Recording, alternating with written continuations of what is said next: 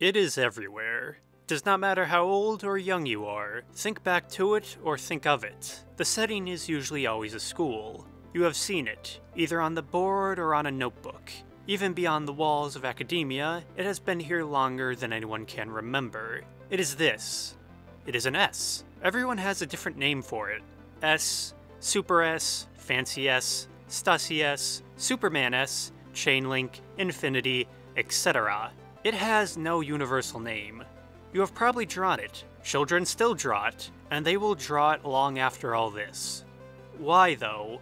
Where does it come from? Why do children love drawing it? It is simple to draw, 6 parallel lines, then 14 in total. Significant numbers, a sign most learn of between childhood and adolescence, supposedly around 14 years old generally, a puzzle or optical illusion, in some form or another. There are 2 varieties of it, the interlinked one and the segmented S, though they are rarely distinguished. It is just the S, the universal S. The problem, for something so universal, nobody can find its origin. All theories circle back to the same thing. A random thing kids draw, something kids have been drawing since the 50s, all across the world. The mystery is how global the symbol is, but how little is known about it. The only disclaimer I give is that I cannot say anything definite. Every kid knows it, but each one has a different name for it, across schoolrooms and languages. The only thing this video can do is investigate each theory and support or debunk the most common ones. The universal S is far older than the internet, and it will definitely outlast it. It is impossible to chronicle the history of a silent empire. Then what is this sigil? To childhood and internet culture, it seems heavier than the cross, this S. A symbol that defies definition and avoids investigation. Yet, in one glimpse, everyone seems to know it.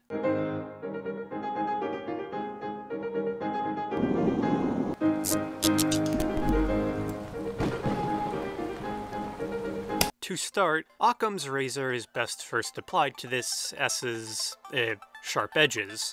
As the adage goes, simpler solutions are more likely to be correct than complex ones. One can say the Super S/Stussy S is simply a doodle or graffiti, but there is a better explanation.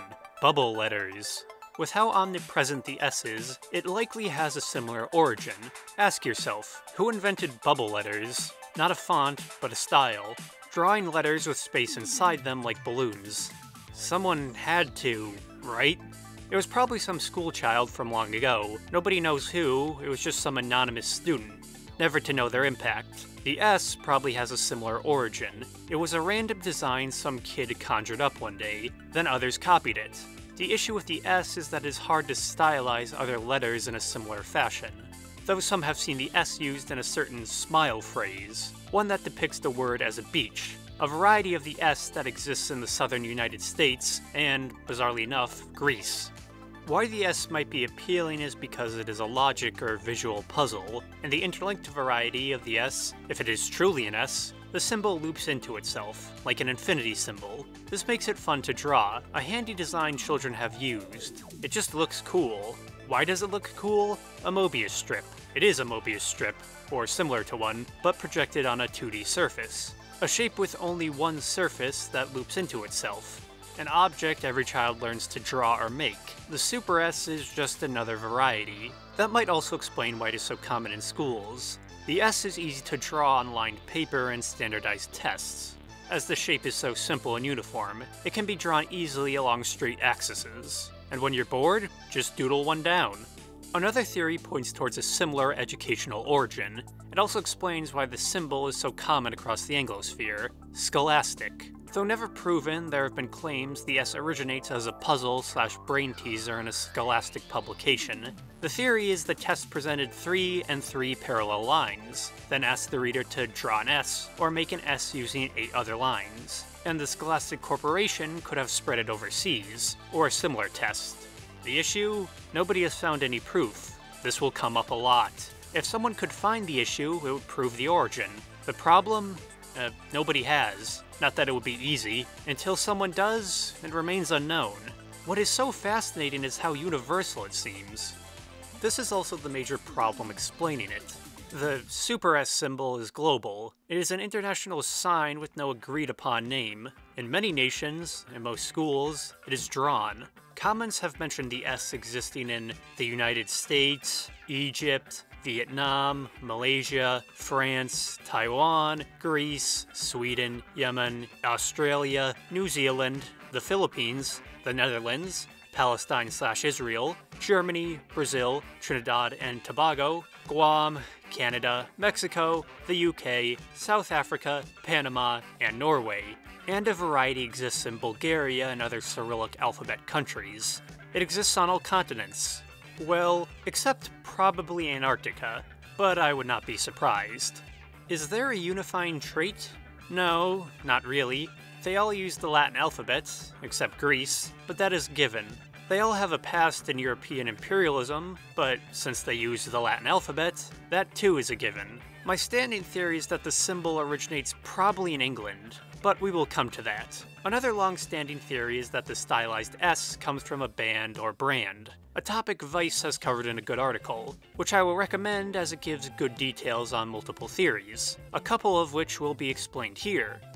The Superman theory. Who else has such a cultural monopoly on the letter S than Superman, DC's Golden Boy? Some call the S the Superman S, saying it is based off the Superman symbol. The issue? The resemblance is only passing, which will also be a common theme. The Suzuki theory. This one is simple. The S is based off the Suzuki symbol, a stylized variety of the logo from Japan, which Suzuki also denies, insisting the Super S has no relation to their cars or vehicles. Not at all. And this is probably true. The resemblance, once again, is passing. This brings attention to the most popular theory field. The S originates from a band's stylized logo, which would make sense. This is what I believed before I delved deeper into the topic, that the S was just some rock band logo. The issue? The theory does not really pan out. The Styx theory. A common claim is that the S comes from the band Styx's logo. The problem is that the Styx logo is also not the same thing. Once again, it looks similar, but it is not it. Similar, but not exact. The S does not loop. The curves are too wide with too much space. The Sacred Reich theory. You have probably never heard of the Arizona metal band Sacred Reich, but they are a candidate for the S's origin. This is the other major explanation. That looks about right. The problem? The band denies they are its origin. They say they simply adopted it, meaning the S predates even their use of it, so they cannot claim to be its creators. They may have possibly popularized it, but did not create it. Nor did Slipknot. They just appropriated it. So the S seems to have become dominant through cultural osmosis. Something so commonplace, people do not notice it. While its origins are obscure, there could be an explanation for its dominance. Graffiti. This would be a sensible origin. The S was either created or popularized by a random graffiti artist or group. Where or why? No idea. It does make sense though. The symbol is rather catching and a good tag, though no one has ever had proof to claim it. So other artists and kids began to use it as an open source symbol. That could explain why the symbol is so commonplace. It just entered the litany of common graffiti marks. Others and subcultures picked it up from there. The issue is that this is far from a clear origin, and there is a far more commonplace one often offered. The Stussy theory, the one most bandied about to explain the S's origin. This one is the most common explanation, but the easiest to disprove. The S predates the streetwear company's founding in the 80s, and the Stussy logo does not resemble the S, nor does any of their merchandise. Stussy's own leadership has denied the claim too. It is not theirs. The S does appear in the Stussy promo Sean Stussy x Justapose, but the video is from 2009, nor has anyone produced any photos supporting an earlier origin, despite there being plenty of claims. The Stussy explanation does connect with the graffiti theory though. This points towards a common origin in California, but it is still vague. A possibility is that the S was used on knockoff Stussy gear. It could have circulated in the bargain bins. The same issue that crops up is that no one can prove it. People claim they saw it on shirts, but they do not prove an origin or an image, simply that it was used on knockoff products. The S has also been used by other groups. as any widespread symbol is, which has caused a good deal of misunderstanding. It, as a symbol, has no connotation, but as such a popular image, plenty have used it. Some think it is a gang or a college symbol, but if it is, it was simply picked up. The symbol has been proven to exist as far back as the 80s, and claims going back to the 50s. Gangs in California have definitely used it, but a history is impossible to give. People have been using it and similar symbols for a long time. The endless knot motif is rather old, so it has no start and it will likely have no end. So, once again, what is it? Symbols like it stretch back nearly 4,000 years. Similar Mobius or infinity symbols have their own spiritual and philosophical meanings. Endless knots and mandalas have existed in India for eons. Similar varieties also exist in Europe as the Celtic knot and the conundrum of the Gordian knot. Also, the Ouroboros has a similar theme of self-consuming infinity. It is all over the world, a theme of humanity. These symbols are not new, though the S seems to be the most recent one, unique for being the first modern variety of them. Instead of religious significance, it gets put on bathroom walls and notebooks. A lot of notebooks. Yeah, every kid drew it in their notebook. Kids have been doodling it in their notebooks for a long time, and one random comment, on Know Your Meme of all places, shed an interesting light on this. One that dates back to the 1800s and aligns with my personal theory. Clifton Johnson's Old Time Schools and School Books from 1904 has an interesting chapter on the topic. Doodles from old American school books, and these scribbles may look familiar. Similar infinity symbols and endless loops drawn in the margins of books by school children.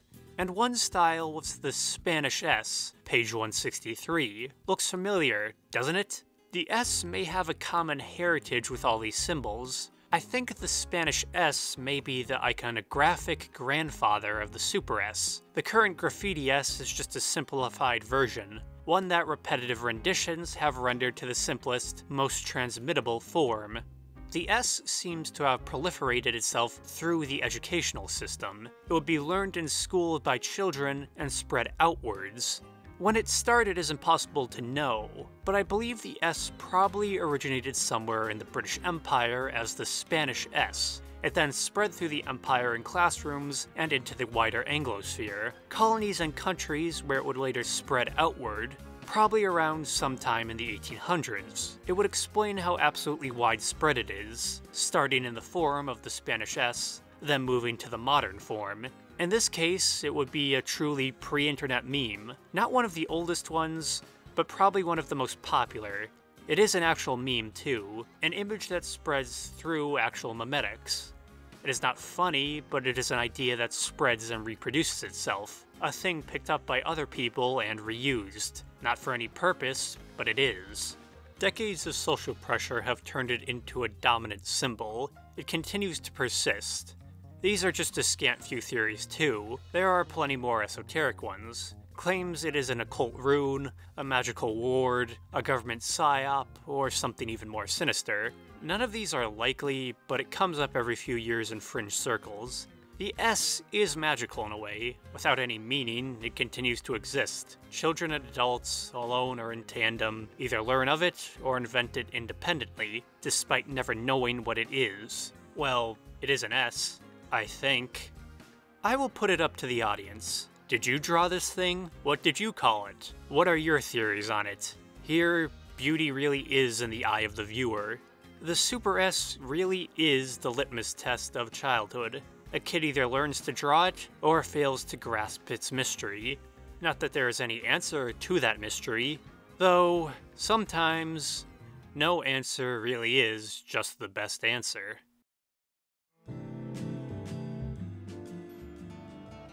Oh my god, yes. Why did everyone draw these? Like, everyone. It's a universal S. This S transcends time and space. Kids everywhere, aliens or whatever, they will all draw the S like this.